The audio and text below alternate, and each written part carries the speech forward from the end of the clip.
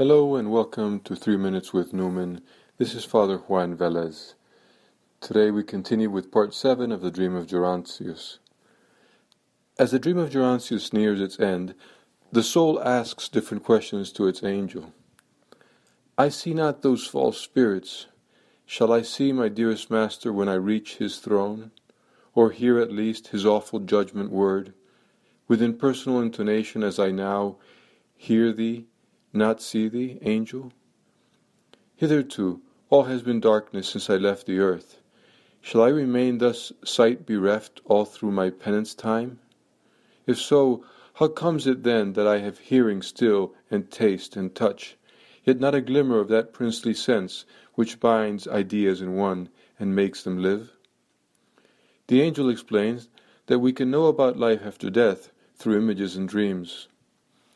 A disembodied soul thou hast by right, no converse with aught else beside thyself. But, lest so stern a solitude should load and break thy being, in mercy are vouchsafed some lower measures of perception, which seem to thee as though through channels brought, through ear or nerves or palate, which are gone, and thou art wrapped and swathed around in dreams that are true, yet enigmatical. For the belongings of thy present state, save through such symbols, come not home to thee, and thus thou tellest of space and time and size, of fragrant, solid, bitter, musical, of fire and of refreshment after fire.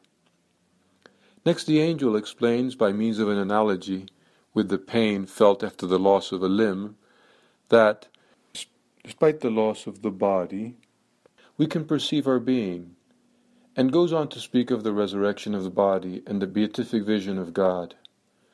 So will it be until that joyous day of resurrection, when thou wilt regain all thou hast lost, new made and glorified. How even now the consummated saints see God in heaven, I may not explicate.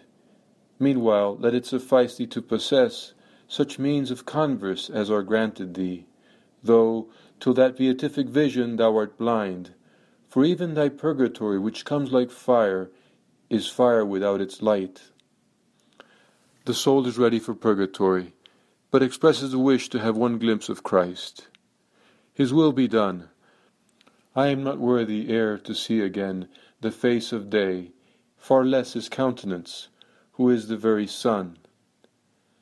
Natheless, in life, when I looked forward to my purgatory, it ever was my solace to believe that ere I plunged amid the avenging flame, I had one sight of him to strengthen me. Newman puts words in the angel's mouth to convey his notion of the purifying vision of God. Then sight, or that which to the soul is sight, as by a lightning flash will come to thee, and thou shalt see, amid the dark profound, whom thy soul loveth, and would fain approach. One moment, but thou knowest not, my child, what thou dost ask. That sight of the most fair will gladden thee, but it will pierce thee too. Learn that the flame of the everlasting love doth burn ere it transform. Here on earth, let us accept suffering and privations, so that our Lord may purify us for the encounter with him, trusting that, if we do so, Jesus, who is everlasting love, will complete his work at the moment of death.